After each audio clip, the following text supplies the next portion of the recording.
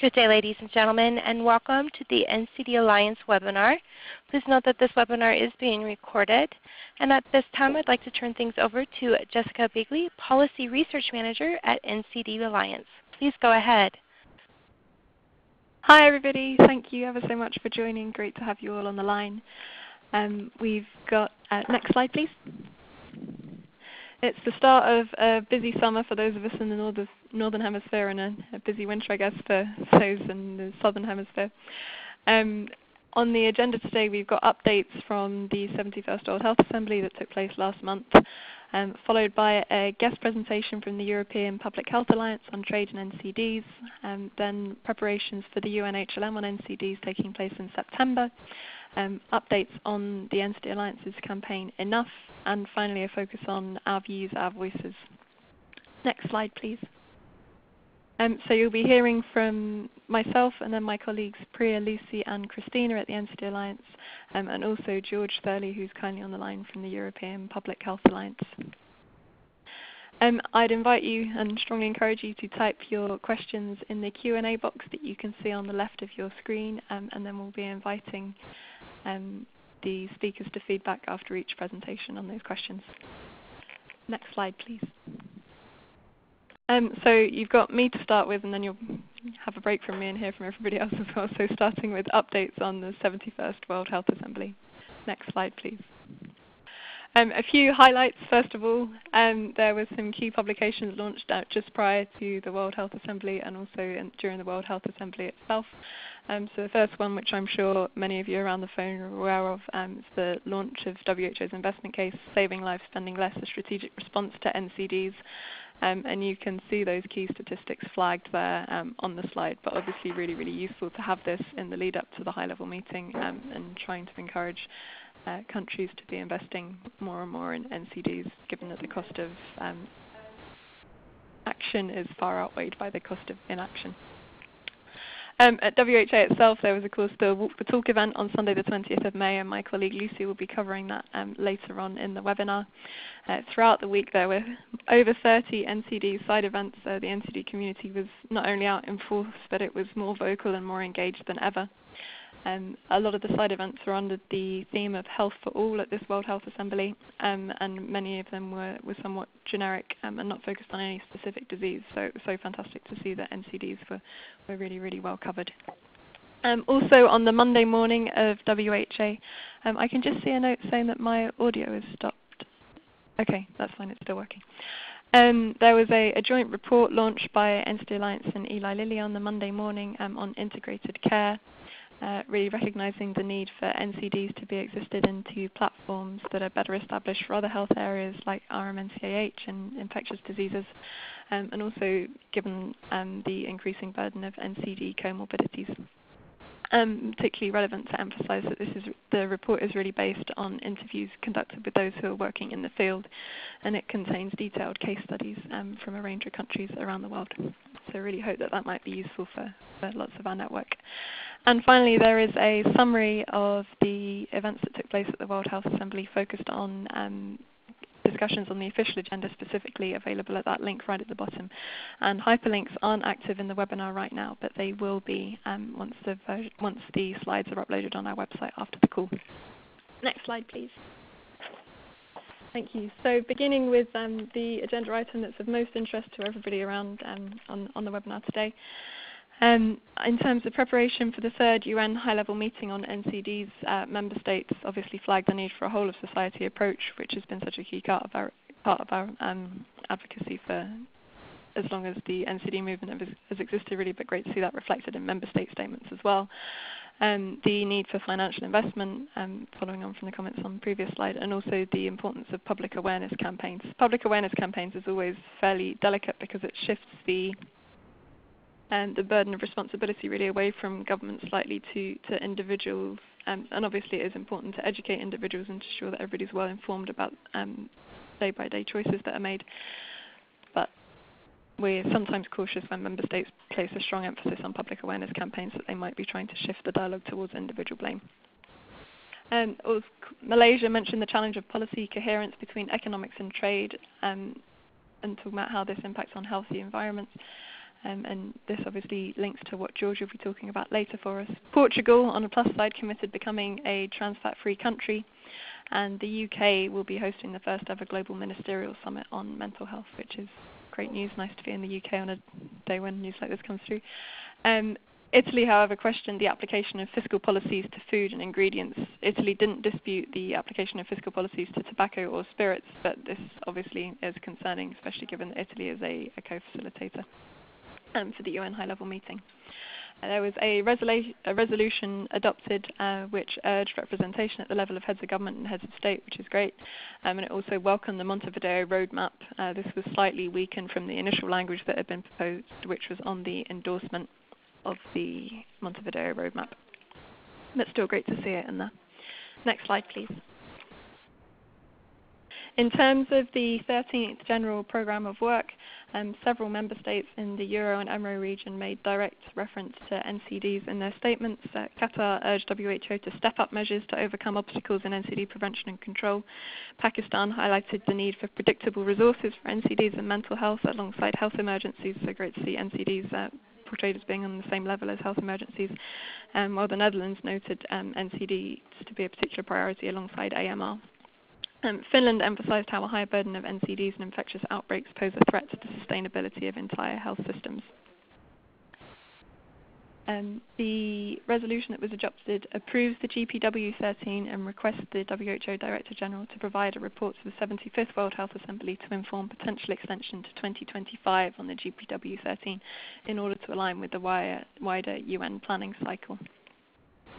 Tedros also referred to the GPW 13 as a living document and expressed openness to hearing requests for elaboration on the new country model and concerns over the indicator, and proclaimed that it's our partnership that will translate the plan into action. Next slide, please. In terms of the discussions that took place on health, environment and climate change, there were 3 reports. One specifically on health, the environment and climate change, then a report on the roadmap for an enhanced global response to the adverse health effects of air pollution, and then a 3rd paper on human health and biodiversity. And just worth flagging a really key statistic that was put across in one of those reports that shows that 24% of all adult deaths from heart disease, 25% from stroke, 43% from COPD and 29% from lung cancer are attributable to air pollution. Bulgaria noted that climate change affects everything and there is a need to promote actions that benefit everyone, while other member states also call for multi-sectoral action beyond the health sector and promotion of co-benefit outcomes. The paper on biodiversity discusses the importance of no regrets measures, and some countries were concerned that this might result in an overreaction and in countries being too cautious in the measures that they're implementing. But overall, member states noted the 3 reports that had been prepared. WHO spoke about the increased collaboration that's occurring within WHO between the Cluster for Climate and Other Determinants of Health. So that's Joy St. John's cluster and the NMH cluster, Svetlana Axelrod's cluster, in the lead up to the HLM. And the reason for this is to take the opportunity to address NCDs by reducing the burden of air pollution and other environmental risks. Joy St. John was also very, very clear that the no regrets measures are simultaneously good for health and environment, and there's a need to respect commitments made elsewhere, including in the UN Framework Convention on Climate Change and the Convention on Biological Diversity, showed that these measures are based on the best available evidence, and that WHO would continue to promote action around the no regrets measures. So very much making the point that lack of evidence that some member states deem to be sufficient is no excuse not to be cautious. And finally, she said that it will be necessary to find ways to uncouple economic growth and poverty alleviation from environmental degradation. We are really glad at the World Health Assembly as well to hear multiple references made to a 5x5 approach for NCD prevention and control. So that includes mental health as the 5th disease and air pollution as the 5th risk factor. Next slide, please. In terms of the high-level meeting on ending tuberculosis, obviously we're really keen to see as much collaboration between the NCD and TB communities as possible around this, to make the most of there being 2 high-level meetings back-to-back on the 26th and the 27th of September. So in member state discussions, member states noted the need for multi-sectoral and multi-stakeholder approaches to eliminate TB with leadership from the very highest levels, so very similar to our own calls for NCDs. And the importance of ensuring access to early diagnosis and quality and affordable treatment, and the integration of TB services into UHC with a patient-centered approach and reaching vulnerable populations. So very, very similar to what we're asking for at the NCD level and reinforcing the need for collaboration across the NCD and TB communities. There was a resolution adopted which requests WHO to support member states in preparations for the HLM, TB HLM that is, to implement the Moscow Declaration from last year and to provide technical and strategic leadership and support. Of note, there will be a draft accountability framework presented at the HLM on the 26th of September, which is great, and probably some lessons there that can be extrapolated for the NCD response. And there will also be a report to the 72nd World Health Assembly on the implementation of the resolution. Next slide, please. There was a fantastic reaction from member states in discussions on physical activity for health. I don't think I've ever heard such unanimous support for a particular agenda item. The action plan was warmly welcomed and wholeheartedly supported all round. The contribution of physical activity to reducing the burden of NCDs was well noted, and also more broadly to how improving levels of physical activity will help to achieve the SDGs. Countries noted that NCDs are on the rise regardless of country income level, and that no country can ignore individual risk factors. South Africa and actually other member states made similar comments and really reinforced the links with physical environment. There were lots of comments about the links between physical activity and urbanization. There's a need for a multi-sectoral approach and to create real active systems that involve parents, educators and employers. India announced that it aims to include 200 million children in a massive national sports program, which is fantastic news again, and Thailand, on behalf of the Southeast Asia region, said that it looks forward to an era of physical activity for all rather than the target in the plan to reduce prevalence of physical inactivity. And finally, there was general acknowledgement of the need of better monitoring and evaluation, including reporting of disaggregated data, excuse me, emerging out of the fact that obviously physical activity varies a great deal across different groups, including by gender and by age. So the resolution adopts a target of a 15% reduction in prevalence of physical inactivity in adults and adolescents by 2030, and has some calls to the WHO Director General, including on implementation of the action plan, finalising a monitoring and evaluation framework by the end of the year, producing the first global status report on physical activity by the end of 2020, and updating the 2010 global recommendations on physical activity for adolescents and adults, and to report back to the WHO at almost 5-year intervals beginning in 2021. Next slide, please. And yeah, just a reminder to everybody on the call that we'd love you to submit questions in the chat box. Thank you very much. For agenda item 12.3 on women's, children's and adolescents' health, it was well noted that investing in women, girls and adolescents is essential for the health and well-being of populations and for sustainable development. Violence against women and girls is very much a public health issue with implications for mental health. And that proper nutrition, especially in the first 1,000 days, is key to development and health outcomes in later life, and obviously has implications for NCD risk, in addition to those that have been recognised for many more decades. There were some tensions on language around access to safe abortions. Some member states do not view it as a human right or a component of maternal health, while others do. Countries that made a statement against abortion included the US and Niger, while countries that supported included Norway.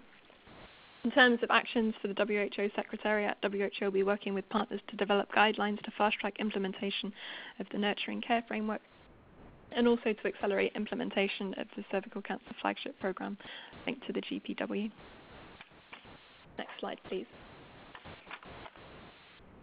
In terms of discussions on mHealth, member states noted that there had been a complete transition from a digital health revolution to a digital health movement. mHealth is obviously extremely innovative, but it's the appreciation for how mHealth and digital health can contribute to public health. have become much more widespread in recent years, not least thanks to the WHO YTU Be Healthy, Be Mobile initiative. It was noted that mHealth has the ability to bolster health systems, especially those which are overburdened, to enable widespread access to healthcare even in the remotest populations, and offer daily support for individuals living with NCDs or other chronic conditions. In the resolution, there are 11 actions to member states. So the ones just to highlight are considering how digital technologies could be integrated into existing healthcare system infrastructures, to develop legislation and data protection policies around issues including data access, sharing, consent, and security privacy. And innovation in mHealth is moving extremely quickly, and it's just important that the data keeps up with that. There are also 8 actions for the WHO Director General, including to provide technical assistance and normative guidance to member states for scaling up implementation of mHealth to ensure that there's proper coordination around this, and to develop regulations and evidence related to improvements and avoid any unintended effects. And there'll be a report submitted to the 73rd World Health Assembly. Next slide, please. There were some discussions, both public and closed door, around maternal, infant and young child nutrition. So member state interventions primarily focused on welcoming the biannual reports mentioned here, with strong support for protection and promotion of breastfeeding. 13 member states submitted a draft resolution on infant and young child feeding, and this was followed by an alternative decision point by the US, and member states spent a total of 14 hours over 2 days in a drafting group negotiating a new resolution that was finally proposed. We don't have all the details of these internal discussions, but Thailand, which chaired the drafting group, noted that a lot of member states had gone beyond the boundaries that had been set by their capitals, and thanked those that were actually in the negotiating room for their flexibility in this regard.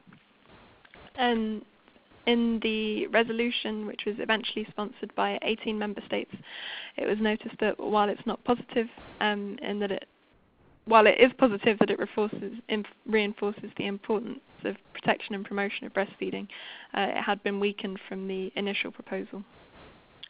References were made to supporting implementations of WHO Code of Marketing for Infant Formula.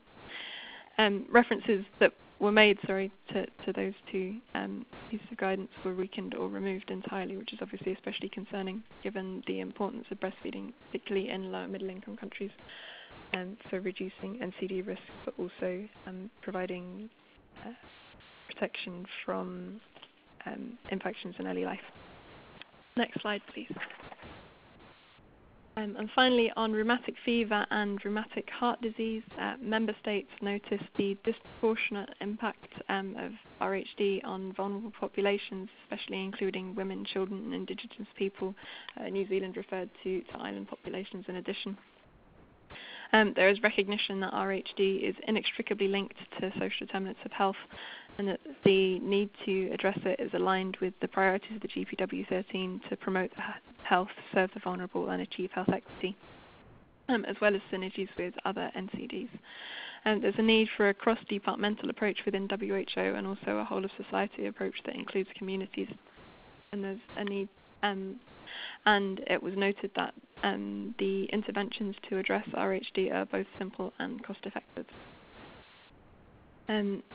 The resolution contains a vast number of actions, including 5 for member states, 3 for international stakeholders, and 5 for the WHO DG. And the main thing probably to flag is that there'll be a report on the extent of the burden and nature of RHD submitted to the 74th World Health Assembly, and this the lack of knowledge of the burden of RHD and accurate information was noted both prior to the World Health Assembly and in member state statements itself. And I think now if we move on to questions and answers. Thank you. So one of the questions that was flagged, thank you Stephen, is does NCDA have access to the details of the budget for the GPW? Stephen, so the budget for the GPW is more detailed than it has been in previous years. The NCDs are just included as one of the NCDs come under the core priorities, I think they're referred to in the budget, whereas there are other budgets, one for health emergencies and then one other special budget, but NCDs are bundled in with everything else, so we don't have access to detailed data in the budget.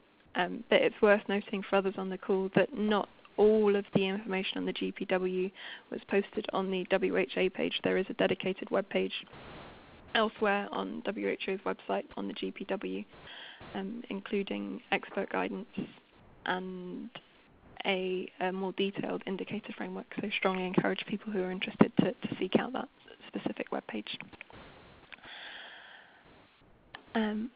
I don't think and Stephen, I'll include a link to that specific web page when we post the slides online. That would be helpful indeed. I don't think we have any other questions. So with that, I'll pass over to George, who's kindly on the line from the European Public Health Alliance. Thank you, George. Good afternoon. Thank you, Jess. My name is George Stelly. As said, I'm a policy officer with the European Public Health Alliance, and I've been asked to talk today about EFA's recent work on trade and public health, particularly around the EU's trade negotiations with Latin American countries. So that's specifically a deal with Mexico, a deal with Chile, and a deal with the Mercosur trade bloc, which includes Argentina, Brazil, Uruguay, and Paraguay.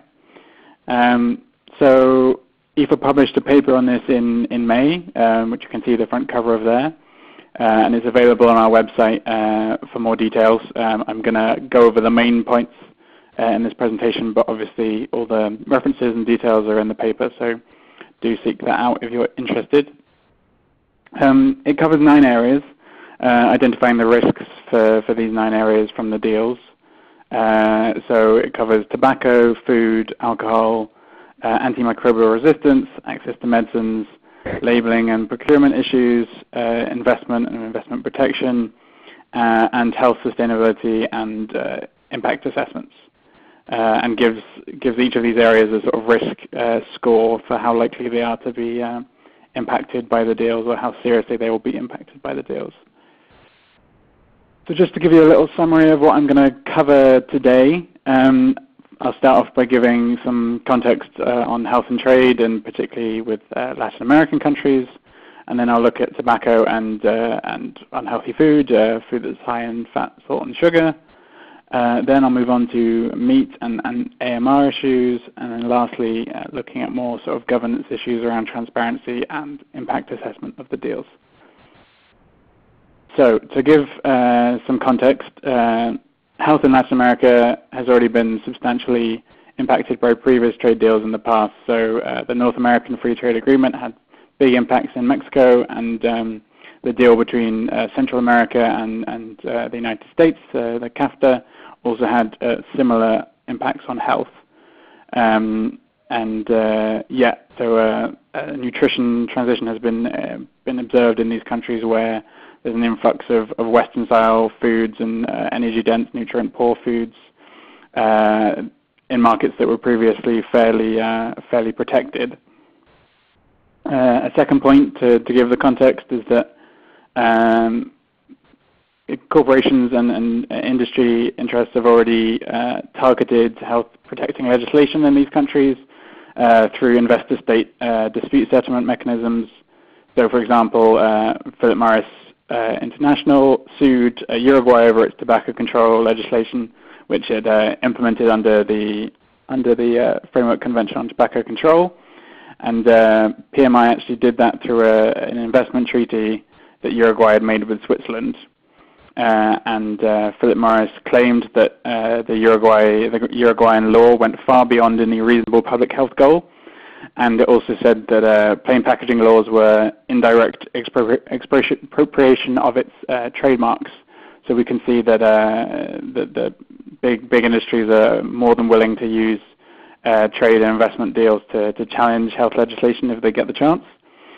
And lastly, the context in Latin American countries and in all the countries with which the EU is negotiating is that tobacco, alcohol, and drug use, along with unhealthy diet, are among the top 5 health risks in all of those countries, and Mexico, in all the Mercosur countries, and Mexico and Chile as well, according to the Global Burden of Disease study. So firstly, the most shocking thing that we brought to light, it was already public, but that we highlighted, was that tobacco has been included as an offensive interest, as you can see in this document, for the Mercosur negotiations. So essentially, this means that the EU wants to push tobacco through this negotiation in order to bring economic gain to European countries. It doesn't really specify how it thinks this would happen or what would be offensive about the interest, but we can assume that it would want to reduce tariffs. It might want to target non-tariff barriers, so that's legislation, tobacco control legislation, that would affect the profitability of European tobacco companies, and to enable them to invest more in Latin American countries as well. So it's quite serious, and we wrote to the European Commission about this, although the response has been less than satisfactory so far. But I can answer questions about that later. So yeah, as I said, tobacco has been explicitly listed as an EU offensive interest in the negotiations with the Mercosur, which is problematic. More broadly, looking at food, unhealthy food, lower tariffs and increased foreign direct investment, that's FDI, could make high-fat, sugar or salt food and drink more accessible. So as I said, we've already observed a nutrition transition in some of these developing countries when they just after they've negotiated liberalizing trade deals with more developed countries. There's also a worry that the EU's proposed wording for labeling schemes could threaten particularly chilies' black stop sign labels. So the EU text only states that information relevant to consumers should be required. And of course, this doesn't explicitly target the sort of health-promoting labels, as we saw the US trying to do in its renegotiation of NAFTA. But by having such a vague provision, only information relevant to consumers can be required. Opens the door to challenge or debate, and if big food companies can see an opportunity to use these trade deals to undermine labeling schemes that they think will challenge their profitability, then we can expect that they will. And this sort of wording that is sufficiently unclear on the public health benefits opens the door to that challenge. So we see that as an issue. And lastly, one of the few health impacts for the EU, in fact, most of the impacts we found were on the Latin American side, is that the deal with Mercosur particularly could increase sugar imports to the EU, making it more likely that it might be used in products more than necessary, or it could increase EU production of isoglucose based on imported maize and wheat starch from those countries. That's a risk we identified. Next, on meat and antimicrobial resistance issues.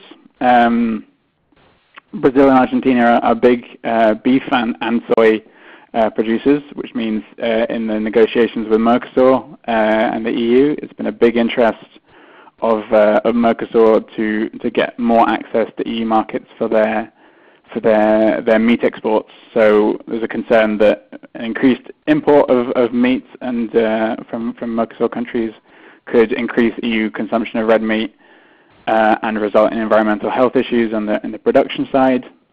There are also some food safety issues in the leaked food safety chapter, the sanitary and phytosanitary chapter. The proposals from the EU side proposed only having a single physical import check on exports of meat, which is problematic, particularly given that there's been recent meat scandals in Brazilian factories and Brazilian production.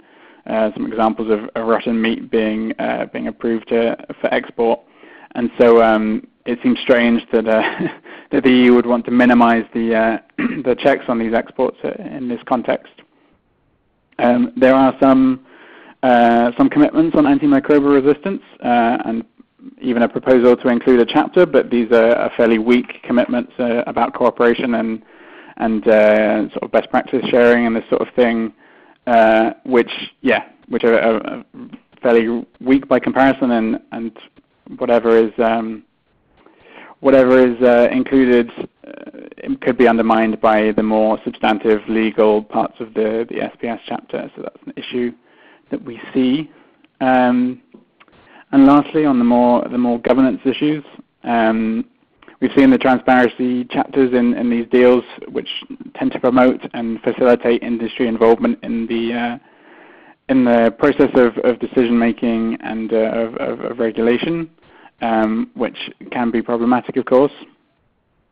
And on the side of the impact assessment, the EU is obliged to conduct sustainability impact assessments of all free trade agreements in order to identify the potential impacts for the environment and for labour, and some of them more recently have been also looking at health issues, which we've advocated for.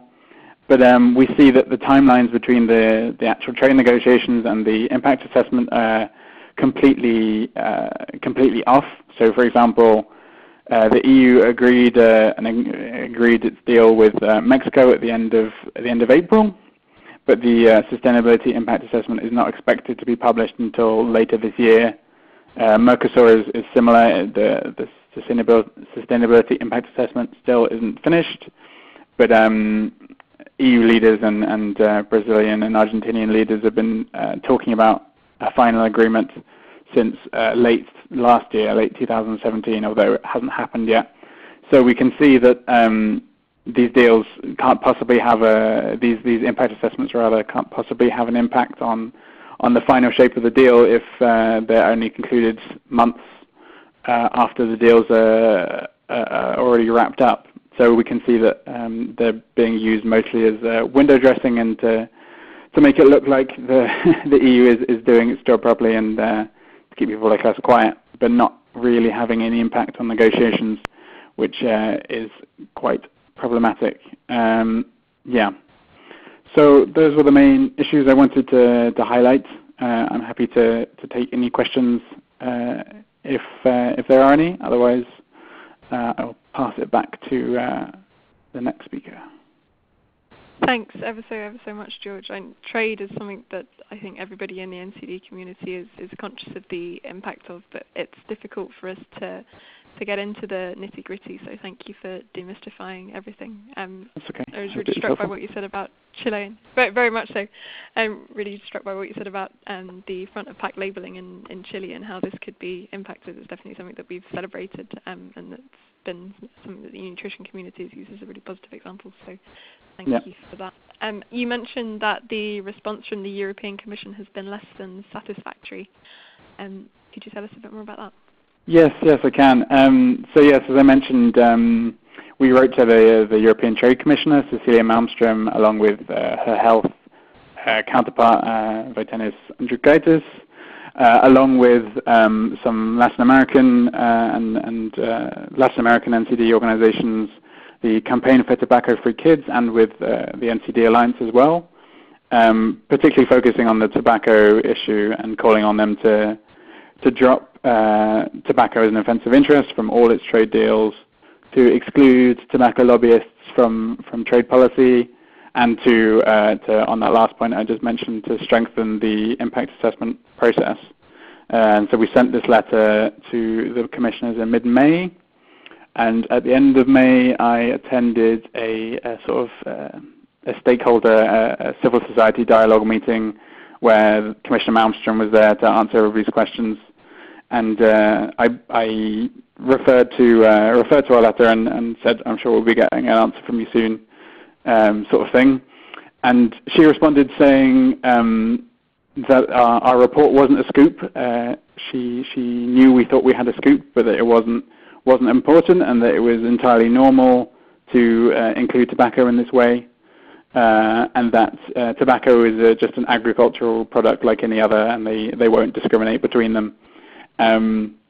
Which we found quite shocking, and I think when our Director General, our Secretary General rather, put this to the Health Commissioner, he was clear that they don't see tobacco as just like any other agricultural product. So hopefully there's going to be continued dialogue and some fairly strong lobbying from the health arm of the Commission in the trade one. But yeah, really what we've been seeing is this complete incoherence between the Health Directorate General of the Commission's approach on tobacco and the rest of the Commission.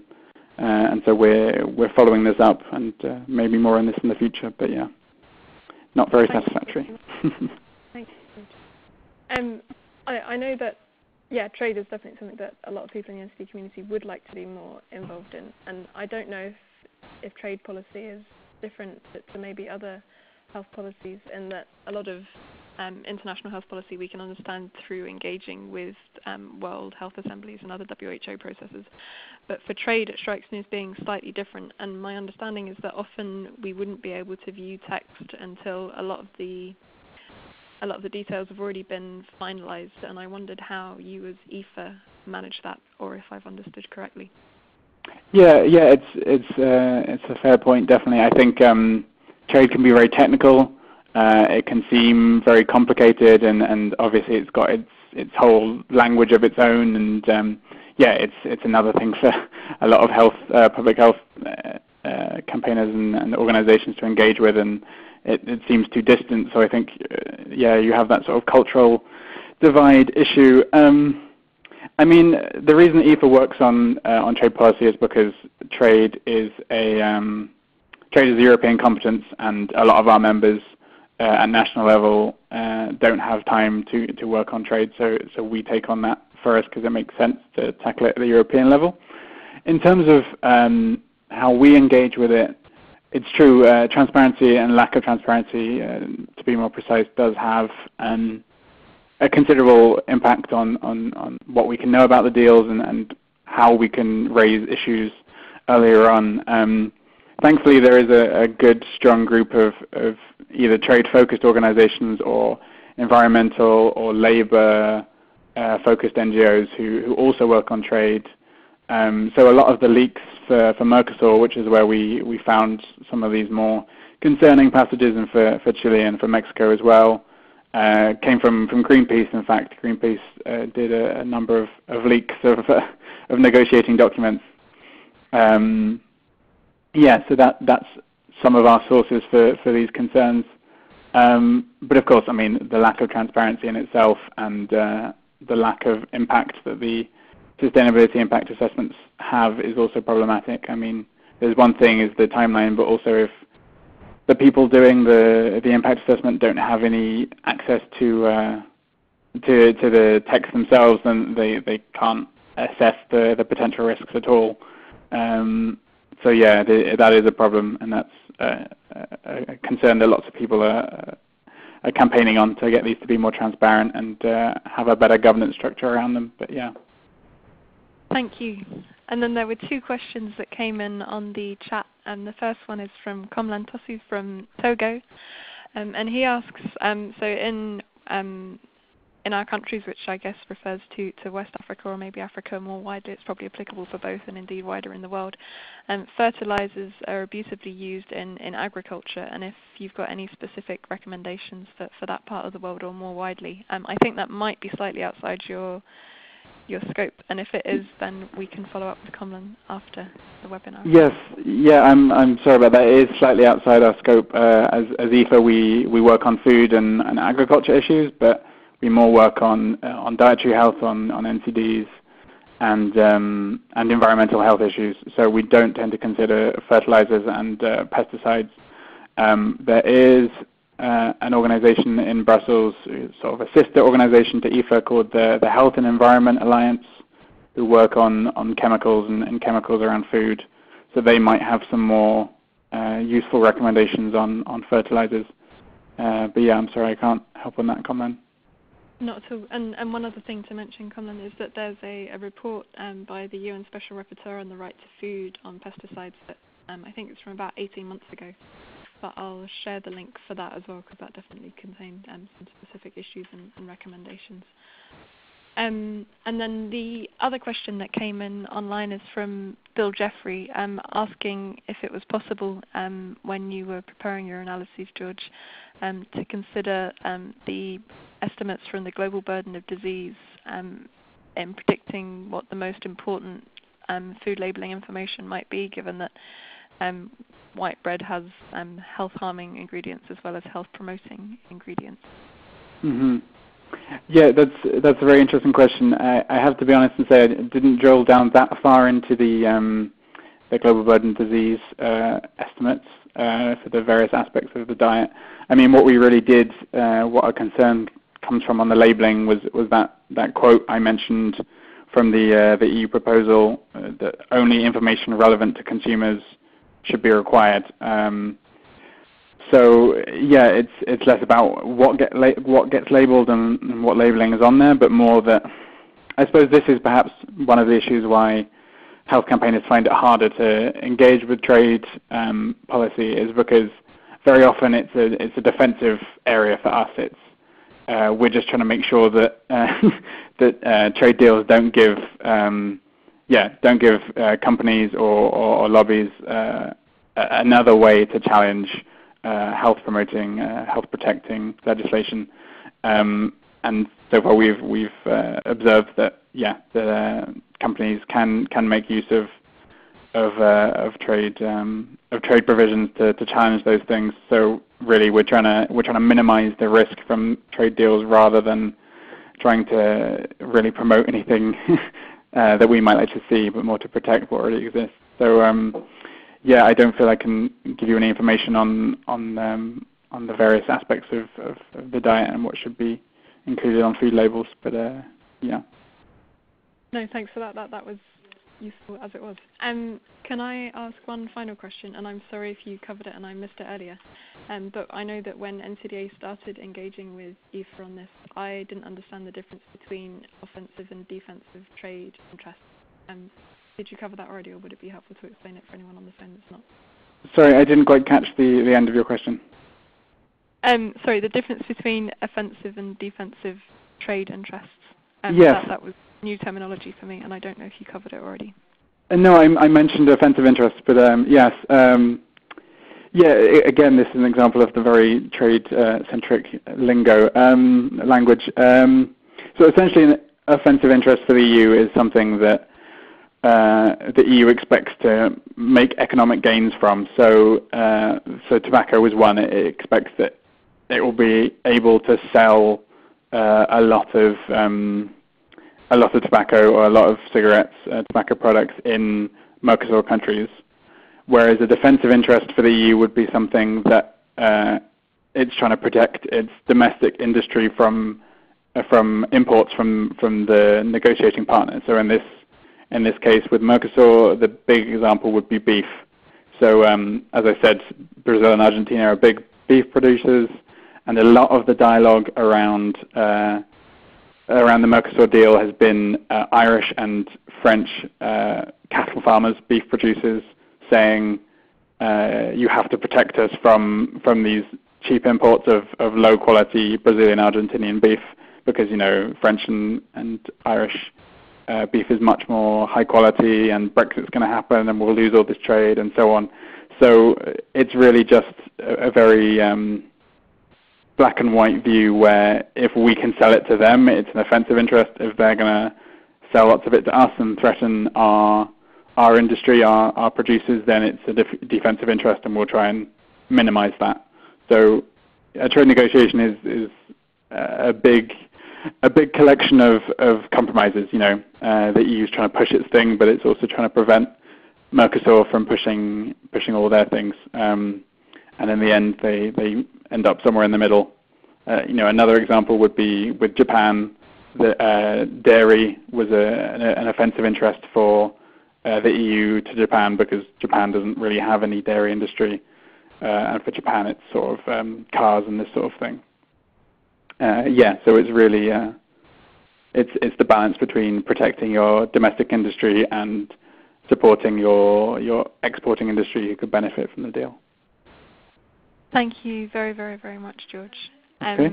I think there are no more questions, so we will pass on to Priya, who's going to update us on preparations for the UN high-level meeting on NCDs. Thanks very much, Jess. So there's quite a lot happening now in New York, and the next few months until September, which is fast approaching. So I'll go over a few of the recent updates. Next slide, please. So the first thing is that the proposed draft elements paper for the outcome of the high-level meeting on NCDs is now online. The link will be live again once we post the slides on our website later today or by tomorrow morning. And it was presented to member states on last Thursday in New York. One of the things to note is that it is a political declaration, which is really the strongest outcome that we can get, which is really reflective of the desire to have heads of state and government at the high-level meeting and signing off on this agreement for high-level political action. The title is Time to Deliver. Some of you might notice that from the High-Level Commission's report, looking at accelerating our response to address NCDs for the health and well-being of present and future generations. And I should note that this is entirely draft.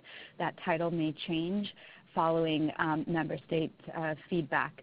So there are a lot of things to like and to welcome in this draft elements paper: language on health as a human right, addressing digital and M-health as a technology that can help advance the NCD response, addressing childhood obesity, inclusion of mental health, and integration of mental health throughout the NCD response, looking at universal health coverage, access to treatment and care, involvement of civil society and people living with NCDs, also private sector engagement, which I'll talk about in a moment, accountability for NCDs, financing.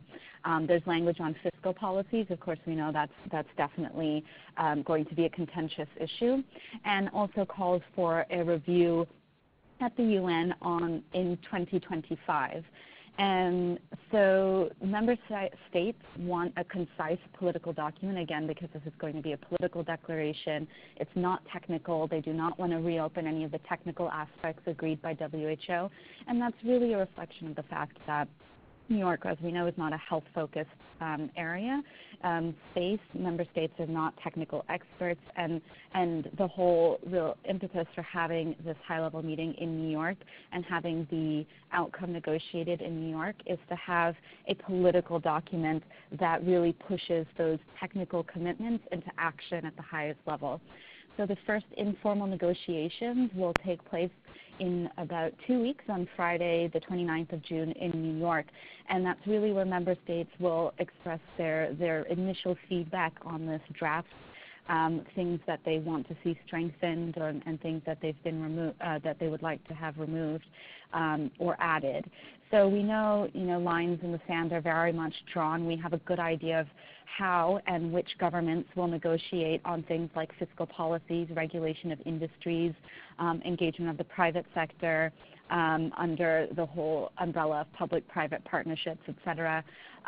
One thing to note that's very interesting in this draft is that there's an entire section on commitments for the private sector, and specifically within that private sector, the industries responsible for producing some of those unhealthy commodities to take action such as voluntary reformulation, restriction of marketing, et cetera. So that's very interesting to see. I think we as NCDA and civil society will be definitely sharing our feedback on these comments, and I think it's interesting to have recommendations for private sector in a document that is meant to highlight government's commitment. So I expect that there'll be some pushback on that language. So next step is that NCDA, we're conducting an analysis of these draft elements, and we'll be sharing that with member states. And we really encourage everyone to share proposed language, really pulling off of the draft elements paper, and as well as any things that are missing. In terms of some of the things that are missing, just from this first look of the paper, there's no mention, while there is a mention of mental health. Actually, there are quite a few mentions of mental health as an integral part of the NCD response. And there's no mention of air pollution as a risk factor for NCDs. There's really language on comorbidities could be strengthened, including comorbidities with tuberculosis. Again, that's particularly relevant because there's a high-level meeting on TB taking place the day prior to NCDs, and it's really a really important opportunity to highlight the linkages and comorbidities between TB, diabetes, et cetera. Also missing is the gender dimension of NCDs and some of the links to the other SDGs, so making the point that achieving the NCD and NCD-related targets is really necessary to achieve some of those other SDGs. And so more to come in the next few weeks. Once that Friday takes place, the 29th, the first negotiations and discussion on that draft elements paper, we'll have a much better idea of how member states will be negotiating. Next slide, please. And as part of the preparatory process for the high-level meeting, there will be an interactive hearing with all stakeholders on Thursday, the 5th of July. And this is an opportunity for civil society and academia, philanthropic foundations, NGOs, medical associations, the private sector, and broader communities and stakeholders to engage with member states and share their priorities for the outcome of the high-level meeting. So the list of organizations with special accreditation, so those of you who applied to attend the high-level meeting and the hearing, is posted online. And registration to attend this 5th of July meeting is now open and closes on next Thursday, the 21st. So each organization can register up to 5 people as part of its delegation. The concept note for the hearing is now online, and the final program, including speakers, is forthcoming. This is all, again, being organized by the UN. One note, I know there's been some discussion amongst civil society actors and advocates around the participation around the interactive hearing. This is a UN process and not WHO, so engagement of private sector is very different for UN versus WHO. And it is open to everyone, really. So if you look at the list of accredited organizations, and similar to 2011 and the 2014 high-level meetings on NCDs, there are quite a few of the alcohol industries, food and bev industries, which is nothing new. Again, they have been present before, and they will be present at this meeting as well. So back to the concept note for the hearing, there are 4 panels, and the themes are around scaling up action for the NCD response, so looking at the prioritization of interventions according to country context and need, so looking at the best buys and towards achievement of universal health coverage. There's one on financing, one on multi-sectoral partnerships, and then a final one on political leadership and accountability. So there will be opening and closing sessions, and then those 4 multi-stakeholder panels. It will be a one-day meeting in July.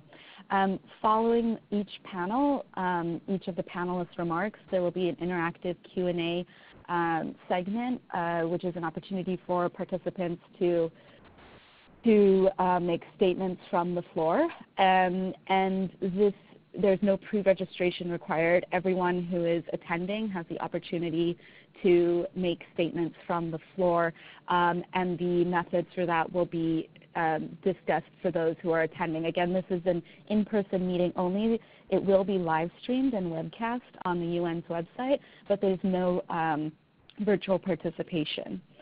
And so in advance of this and in preparation for this interactive hearing on the 5th of July, NCDA is hosting an informal pre-meeting for civil society only on Wednesday, the 4th of July from 1 to 4 p.m.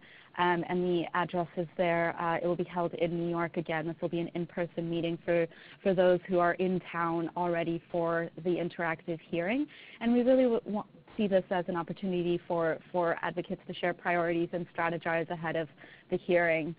And so I think, it's important to note that the timing of this is really good because there will only have been one negotiations meeting of the outcome document, which means that civil society input will be taken on and included in the considerations and deliberations around the outcome for the high-level meeting.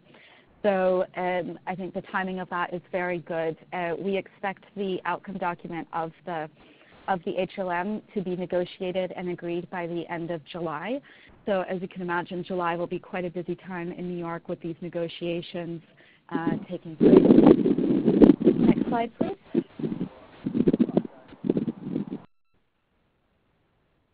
And finally, the WHO's Independent High-Level Commission launched their report about a week and a half ago in Geneva. So this was the result of quite a few virtual and in-person meetings and discussions and on what to include in this report that is meant to deliver some bold recommendations for consideration in the outcome of the high-level meeting. So there's 6 themes, overarching themes for these recommendations, including political leadership and responsibility, prioritizing and scaling up interventions for NCDs and mental health, looking at NCDs within the health systems and universal health coverage. So looking at health promotion and prevention and control within UHC, and looking at increasing effective regulation and appropriate engagement with the private sector, academia, civil society, and communities, really trying to build on that whole of society approach to NCDs and mental health. The 5th recommendation is looking at developing a new economic paradigm for funding for NCDs and mental health, and finally strengthening accountability. So there were some strengths in the report, high-level leadership, civil society accountability, and it was generally comprehensive, but I think there were some serious weaknesses, again, looking at the lack of inclusion of people living with NCDs, addressing the commercial determinants of health, the fiscal policies, so taxation of sugar, tobacco, and alcohol. And one point that I didn't mention earlier was that the opening message from the co-chairs of this report, there is a mention in there that there were quite a few divergent and diverse views among commissioners, and so there was no consensus on taxation of sugar-sweetened beverages and private sector accountability, even though many of the commissioners supported including those points. So in response, NCDA, together with over 200 organizations, produced a civil society statement calling out really 5 points that the Commission should have strengthened or included in their report. And these 5 points were looking at putting people first and meaningfully involving people living with NCDs and young people in the NCD and mental health response, calling out the commercial determinants of health as a major obstacle to progress, and highlighting some of the ways that these commercial determinant industries infiltrate public health, adopting a comprehensive approach to stacks, again, sugar, tobacco, and alcohol taxation. The 4th was tackling NCD risk factors in a comprehensive manner, ensuring not to overlook alcohol control and physical activity. And finally, maintaining a balanced approach to prevention and treatment, including palliative care. So the Commission is now exploring the 2nd phase of its work. They will be releasing some potential ways to take forward their work through to the HLM and perhaps even beyond. And we have heard that this will be shared online perhaps by the end of the month. So more to come there. And I will pause there for any questions. Thank you, Priya. There's a question that's come in from Grace asking that at the interactive hearing, who will be able to make statements? And for those not able to be there in person, is somebody else able to read statements? Yes, so thanks very much. So as I mentioned, everyone who is there in person is able to make statements. It will be first come, first served based on the available time to make statements or ask questions. And for those who are not present, I would suggest contacting others who may be attending and asking if they would be willing to include some of that language that you would like heard as part of their intervention. Again, these interventions will most likely be kept very brief to allow the maximum number of people to speak and share their views. Thanks, Priya. And then question from Rosie at UICC on whether we'll be sharing a copy of the analysis of the draft elements for the political declaration, because it would be helpful to align. Yes, definitely. We are in the process of finalizing that, and it'll be ready next week for sharing with member states. NCDA will be sharing it with member states in New York and in Geneva, as well as with our network. So really emphasizing that member states, if you take a look at the draft political declaration, they're not looking to have any more national time-bound commitments, again, because this is going to be a high-level political declaration looking at taking forward and really accelerating the response at the highest level. So it's unlikely that there's really any appetite from member states in New York to include any more commitments. The other thing that I didn't mention is that we have heard some talk that perhaps the high-level meeting would include reference to the 5x5, so really expanding to officially include mental health and air pollution when we talk about the 4x4 plus. We're not seeing that, which is actually really not quite surprising, again, because New York is not a technical space. Member states here will wait to see what WHO does in Geneva around expanding the 4x4 to the 5x5 before they bring that to New York. So even though there's not language specifically on a 5x5 approach, there is, again, as I mentioned, a really strong integration that we're seeing of mental health in the response, and we as NCDA will be suggesting and recommending that air pollution is also included as a risk factor. Thanks, Priya. And then one other question from Grace, sorry, that came before the other one, on if an organization wishes to make a statement on steps that can be taken in relation to a particular disease area to support the wider NCD response and the reduction of mortality, what's the best way to position a statement on a particular disease?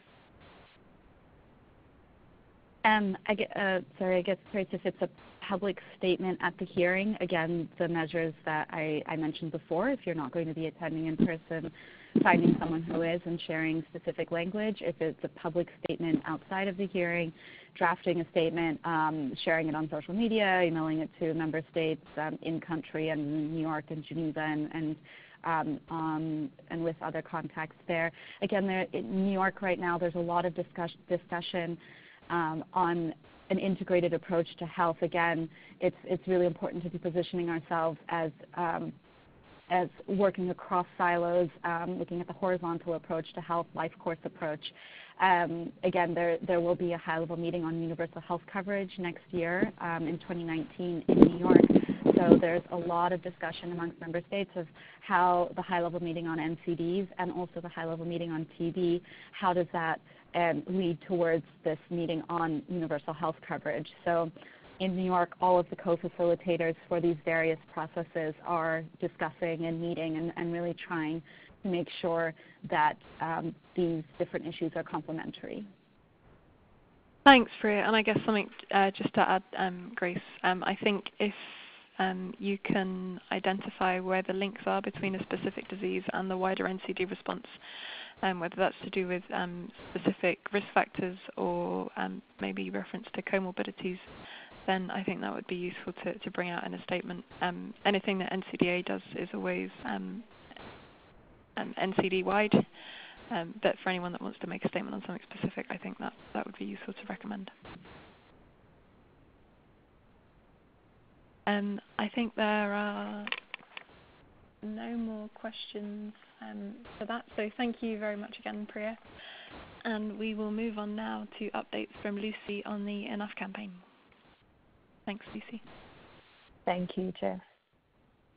Hello, everybody, and good to speak with you all today, whatever time of the day it is, where you are. Next slide, please. So the first update I'd like to bring you about the Enough campaign that we're running in the lead up to the high-level meeting is we had a terrific on-the-ground launch in Geneva during the Walk the Talk Health for All Challenge that WHO put on for the first time. The motto for our team was "Together we're stronger and together we can beat NCDs." And we had over 100 people come and join the team donning the Enough t-shirts, and I've since seen them used in other places around the world as well to support the Enough messaging and specific local campaigns, so that's been brilliant to see. We had quite a few higher profile people come along and say hello, including Dr. Tedros and Chris Tufton, Minister of Health from Jamaica, and Princess Dina Mirid also popped by. So there were quite a lot of people who came to say hello, came to walk with us, and came to join in the message, and it was really lovely to have the support of all of you who were there and all who engaged both online and offline. Next slide, please. So WHA was an important time for the Enough NCDs campaign because it was obviously an opportunity to really get the Enough messaging and advocacy messaging out to a big global audience by linking it up to the World Health Assembly hashtag and messaging on social media. And we successfully managed to do that, and NCDs was among the top associated hashtags throughout the World Health Assembly. Enough NCDs was up there as well, as was Beat NCDs.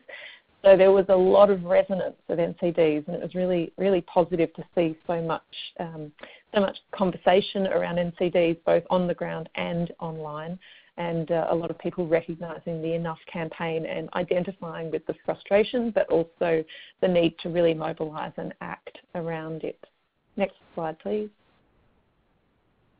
So the next part of my update is about our EnoughNCDs.com website, which is a bit of a portal that is very specific to the Enough campaign. I've showed you parts of it previously, so I'm going to focus in on a couple of new features that have been added to it. The first one is part of the Take Action section, and as you can see there, I've just shown a little bit of what's within each of those Take Action sections. There's lots of suggestions and ideas for what you can do to get involved in Enough. There's also a new pledge button, and anybody everywhere can participate in the pledge. It is to connect with one of the campaign priorities or several of them, or say what you specifically pledge to do to take action and move forward the NCD agenda. So we encourage everyone to participate in that. Next slide, please.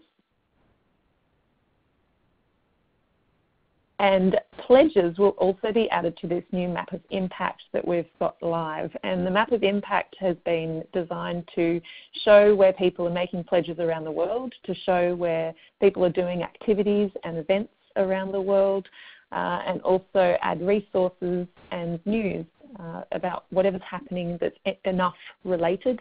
And we encourage you again to submit things. We've had a few submissions already from different organisations, from different pledgees, and Healthy India Alliance's Walk the Talk activities were also added in there. So we encourage everybody to participate, and let's show that this is really a global movement. It's not just happening in one big city like New York or London. It's happening everywhere. NCDs are a challenge for everyone, and we want to show that we're all raising our voices about that. Next slide, please. Speaking of raising our voices, tomorrow is the Digital Activation Day on social media, and we have a thunderclap that will be going live at midday UK time. There's still time to sign up, and thank you to everybody who already has. We've got over 280 social media accounts that have clicked in to participate in the thunderclap. It's a very easy thing to do, and only takes a couple of minutes and a couple of clicks to link your social media account to it. And at the moment, it looks like the thunderclap and the message about having enough of inaction on NCDs will go out to around about 2 million people. So that's exceptional reach for our campaign and the message. You don't just have to use the thunderclap though, there are other ideas, and we have a news item on our website and the enoughnCDs.com website as well that gives some pointers, including some links to images that you can use to share, suggestions for messages that you could use, and other opportunities to engage in some online digital rally, I suppose you could call it, online tomorrow. Next slide, please. I do want to remind you all, if you are talking about enough, to use the hashtag #EnoughNCDs, hashtag #EnoughNCDs. It helps us to track it and also to amplify everything that is being said if it's aligned with what these priorities are that we've all agreed on. But the next exciting development is that we've decided to harmonise and unify around a global week for action on NCDs, which would be the first week of September, from the 3rd till the 9th of September. It's an opportunity for everyone everywhere to come together and say enough, but also to celebrate the progress and leadership that we're seeing and try to call on governments not just to attend the high-level meeting and come true to their commitments, but to really follow through and to participate in the movement around NCDs, and to show some examples of what's being done well and what could be done better. The idea with the week is that we're not being prescriptive about what people do. You can do whatever works for you and your environment and your context. So be it holding a meeting or a walk or a fun run or a picnic or a meal. There are all sorts of things that can be done, and we're looking forward to seeing some creative ideas about what will help raise NCDs on national and regional agendas in advance of the high-level meeting, only a few weeks out from that. So again, stay tuned to enoughnCDs.com, start planning, share your own ideas with us, and unify any promotions around that enoughnCDs hashtag. Next slide, please. And finally, I just wanted to point to our resources for the Enough campaign. It's constantly being updated with different reports, logos, files, anything that organisations have been developing that may be relevant and inspirational to other organisations. We've also got a couple of new videos that we have up on our YouTube channel. So again, please explore the Enough NCDs website and various social media channels to find what you can make the most of there. Okay, thank you. Thank you, Lucy. Just one question that's come in so far, again from Grace, asking what the obligations are if you sign up for the Thunderclap. Thanks very much. Thanks, Jess, and thanks, Grace. So there are actually no real obligations. You activate a connection between the Thunderclap system and your social media account, and it will post a one-time message that happens at exactly the same time as whoever else has signed up to the Thunderclap. And there is no further subscription, so you shouldn't be spammed by Thunderclap or anybody else. And it's basically an opportunity to make lots of noise all at once, and then if we can build on that to be active around the Enough messaging and around our advocacy messaging, then it's a great chance to build on that and continue to make some noise and maybe get Enough NCDs trending. Thanks, Lucy. That's it for questions for now then. So with the final 15 minutes that we've got left, if we move on to Christina to present on Our Views, Our Voices. Thanks, Christina. Hi, everyone, and good morning, good afternoon, or good evening, depending on where you are in the world. It's great to be able to speak today on this webinar about, just to give you an update of where we are with the Our Views, Our Voices initiative. Next slide, please. So the Our Views, Our Voices initiative, as you know, is an initiative that spans 2016 to 2020. This work is embedded in the NCD Alliance's strategic plan. This initiative is about promoting the meaningful involvement of people living with NCDs in the NCD response. It's looking at equipping people living with NCDs with the skills, knowledge, and opportunities to be active players in the NCD response, influencing policy and breaking down stigma and discrimination. The initiative has different pillars. It is It is strongly based on the principle of consultation, so really keeping tabs with of what the challenges are being faced by people living with NCDs, what their recommendations are. If you recall, and I say this because many of you were involved in this large consultation push that we had last year. We consulted with approximately 2,000 people living with NCDs from across the world to understand how they wanted to be meaningfully involved, challenges faced, and what recommendations they had of decision makers. And so the principle of consultation is something that really is at the heart of the initiative. The initiative is guided by a global advisory committee, which of course includes people living with NCDs themselves. The initiative resonating with the NCD Alliance itself has a very strong pillar on advocacy. We're looking at promoting the views and the voices of people living with NCDs to drive change. As a result of the consultation last year, we produced an advocacy agenda of people living with NCDs. This is a fantastic resource document, and really it's a compass for the NCD movement. It crystallizes those asks of decision makers from people living with NCDs. It was put together by people living with NCDs, so it's written in the first person. It's an incredibly powerful document. So we're looking at promoting this at all levels, national, regional, and global levels.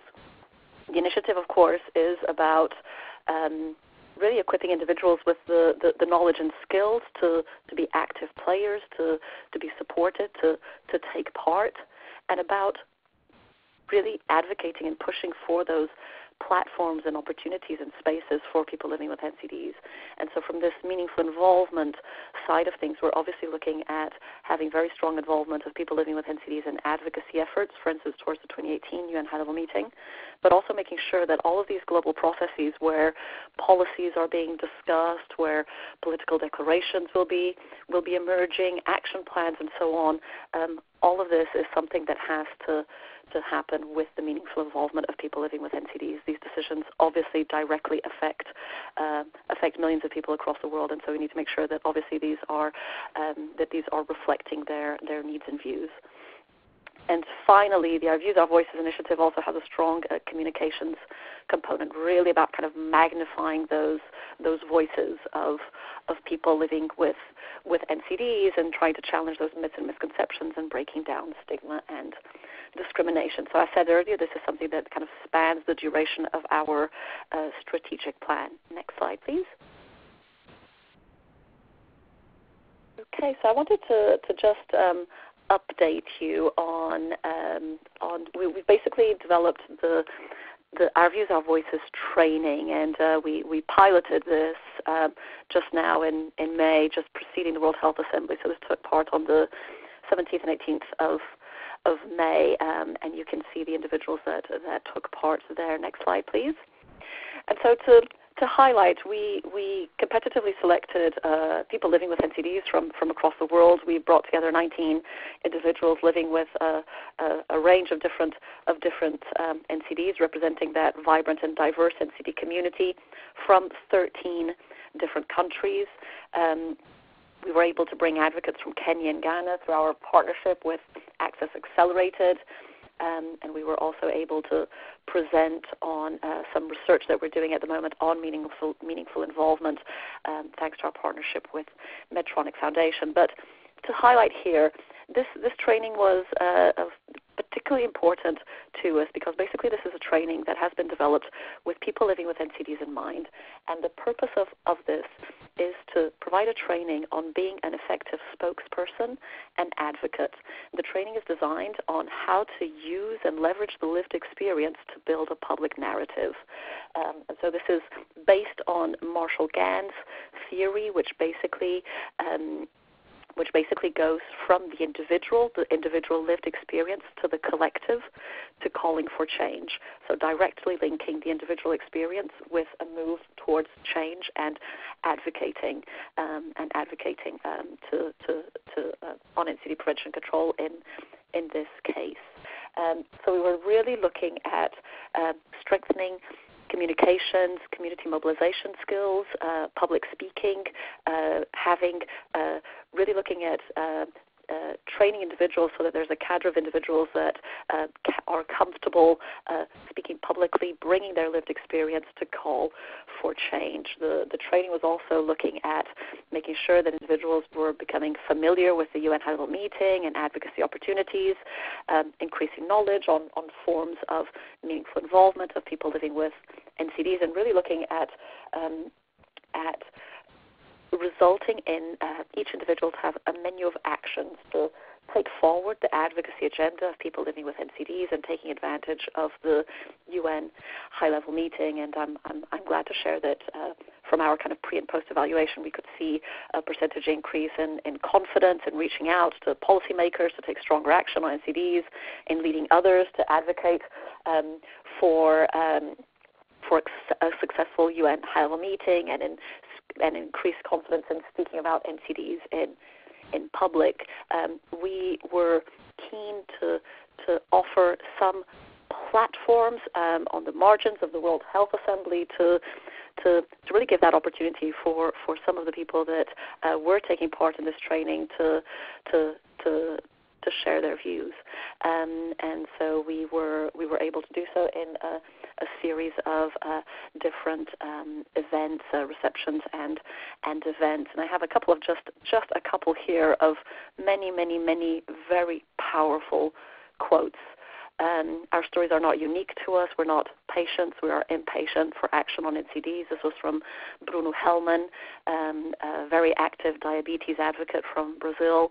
And another quote here from Quanele Asante, who lives in South Africa. She's on the Global Advisory Committee for Our Views, Our Voices, and she spoke at our side event on the Monday night for those that were in town, and was incredibly powerful in her kind of first-hand perspective, and really driving home the point of a human rights-based approach for NCDs. And her quote here: "We're not statistics, we're human beings with suffering. We must disrupt the existing narrative. NCDs are about human rights." So I think this is just really the tip of the iceberg with these quotes here, but I just wanted to share that this is a training that we have just piloted, and this is something that we're looking to do more of in the future. I have the hashtag here for the Our Views, Our Voices initiative. That is hashtag NCD Voices. And so if you are tweeting about meaningful involvement, about sharing firsthand experiences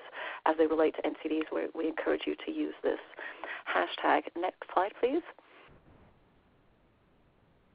So with activities planned for the rest of the year, it is clear to us that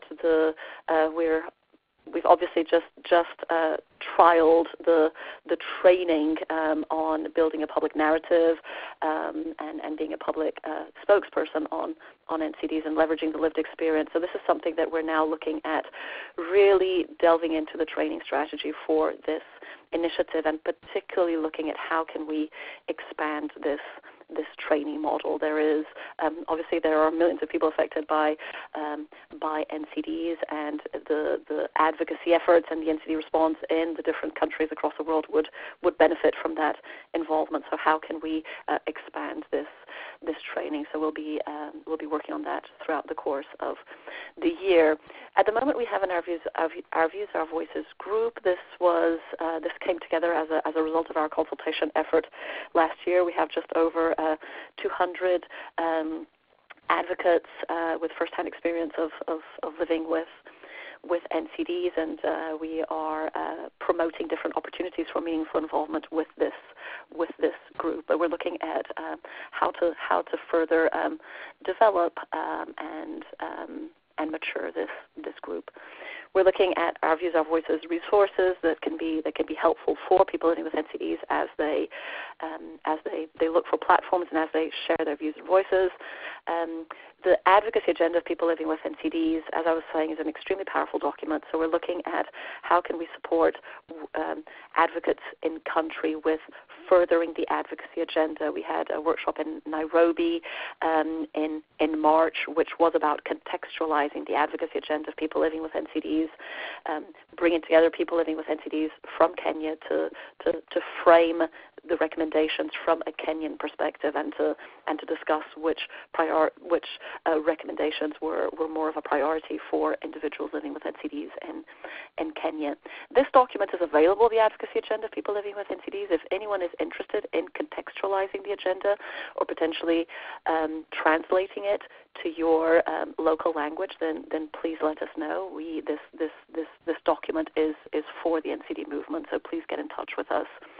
And then I wanted to update you briefly on the WHO Global Coordination Mechanism Community of Practice on the meaningful involvement of people living with NCDs. The WHO Global Coordination Mechanism on NCDs has a series of communities of practice. These are private online networks of individuals. They're password protected. They are spaces that promote knowledge exchange between stakeholders. And importantly, discussions get documented in a public repository hosted by the WHO. And we felt, I should highlight here, this is a community of practice that is facilitated by the NCD Alliance. It has a very strong steering group with individuals from different parts of the world and organizations with strong networks of people living with NCDs. But it's important to us that as we talk about the importance of meaningful involvement of people living with NCDs, that some of these discussions actually take place in the WHO space, because we're obviously calling for the meaningful involvement of people living with NCDs in UN processes, and of course the WHO being one UN agency there. So you can expect to hear from us towards the end of this week. This community of practice is getting off the ground this month of June, and so the outreach that will occur will be to recruit individuals or inviting individuals to become members of this community of practice, and we're looking to hold our first virtual discussion just before the 5th of July, the interactive hearing, because this is a wonderful opportunity to be advocating on the meaningful involvement of people living with NCDs. The community of practice will serve to bring stakeholders together that are interested and have a role to play, obviously, in promoting the meaningful involvement of people living with NCDs, in discussing and defining what is meant by meaningful involvement, exploring what lessons we can learn from other social movements, and it's also looking at providing a space for discussing advocacy strategies on promoting the meaningful involvement of people living with NCDs. So these activities that we're looking to host just before the interactive hearing really speak to that, capitalizing on an advocacy opportunity at hand. So for those on the webinar that have access to networks of people living with NCDs, please promote the community of practice. Please, for the different stakeholders on our for the different organizations on this webinar as well, the different stakeholders can obviously play a role in promoting the meaningful involvement of people living with NCDs. So we encourage you to check out that invitation for membership and to please join us as these discussions will start taking place. Next slide, please. And now just the final slide here. The advocacy agenda and of people living with NCDs and this work is something that really kind of permeates, obviously, the advocacy work of the NCD Alliance. And I think the Enough campaign is a prime place for this. And the Enough campaign has 6 different campaign priorities, one of which is putting people first. The advocacy agenda has permeated the different campaign priorities, but this one here is, I just want to highlight this one. This one is I think really crystallizes this. This priority is about the role of civil society. It's about the importance of involving in a meaningful manner people living with NCDs and the NCD response. It's also about youth playing their important role in the NCD response. So as we work over the next couple of months in influencing the outcome document of the high-level meeting, this is a priority that is extremely important with this initiative in mind. To highlight the Enough platform, the online platform that Lucy was just sharing, has different opportunities for engagement, and I wanted to just select and highlight one, which is Voices of Change. And this is a place where members of the network, individuals, can add their voice of change. And this is for anyone out there to take advantage and to share what they have had enough of, why action is needed. But I wanted to put an appeal out there for this being a wonderful platform to hear from the voices of people living with NCDs. We have been, I feel as a community, we have been very strong on the how, and we know the solutions for acting on NCD prevention and control. We have not been so strong on the why. And why this matters, how these diseases affect people, and so this is a fantastic platform for people living with NCDs to share why this is something that matters to them, and what they would like to see their decision makers do at the UN high-level meeting. And we would be keen to collate these voices of change to take with us to New York as we campaign on the Enough campaign and call on decision makers to put people first.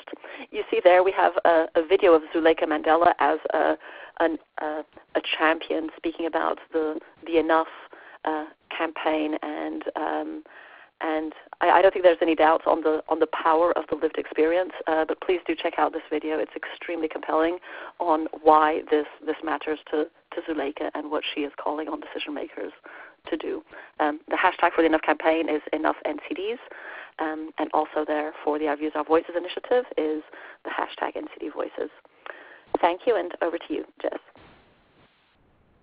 Thank you, Christina, so much. We are slightly over time now, so just a final thank you to everyone for joining the webinar, but also all of the support with the WHA preparations and the HLM preparations now.